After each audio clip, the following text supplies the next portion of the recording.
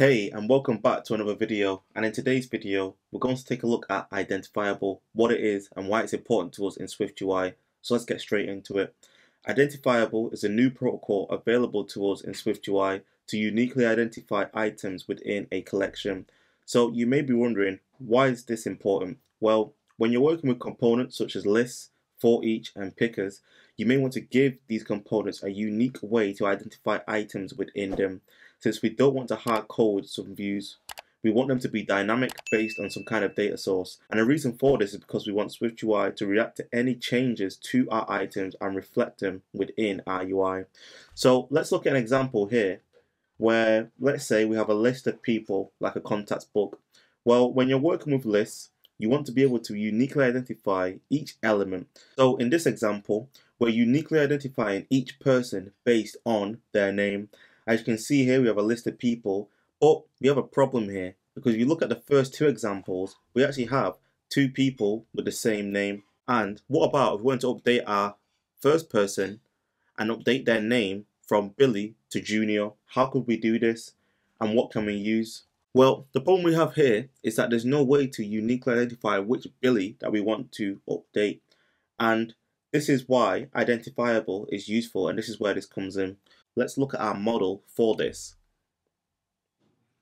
So we have our model here, which is a struct person, and we have our first name and our last name, and our unique identifier is first name. But like we said before, we had a problem where our name was repeated, so we can't actually use first name as a unique identifier.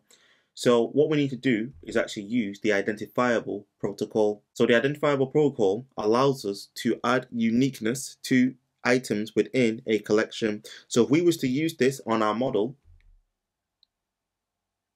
as you can see, now we actually have a constant ID and we create an instance of a UUID. So there's two things here that I want to break down, and the first thing is why a constant and why and what is a UUID. Well, let's answer the UUID question first. So UUID stands for Universally Unique Identifier. And why is this more reliable than using the name?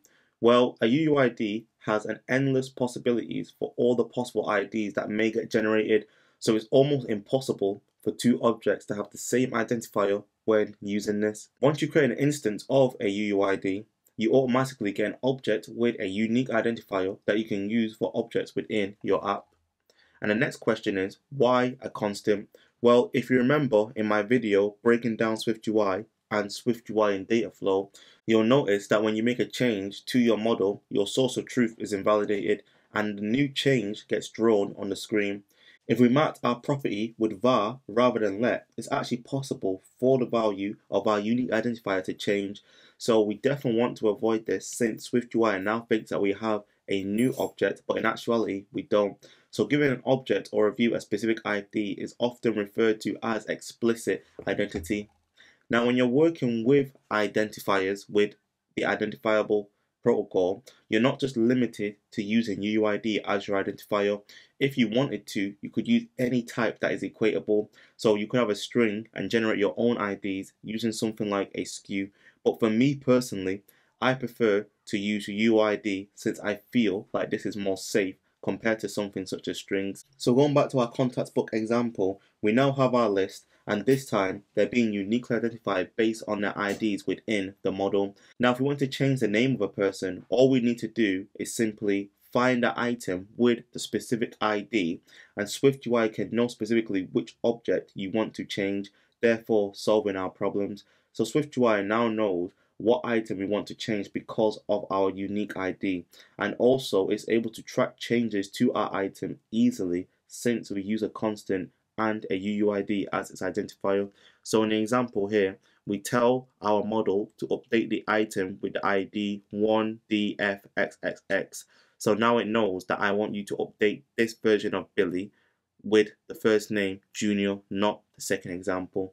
So that's everything from me. If you enjoyed this video, I'd love to hear your feedback in the comment section below. Also as well, if you haven't already, I'd really appreciate it if you gave this video a thumbs up, as well as subscribing to the channel and hitting the notification bell to get updates whenever I release a new video. That's everything from me. I'll catch you all in a bit. Deuces.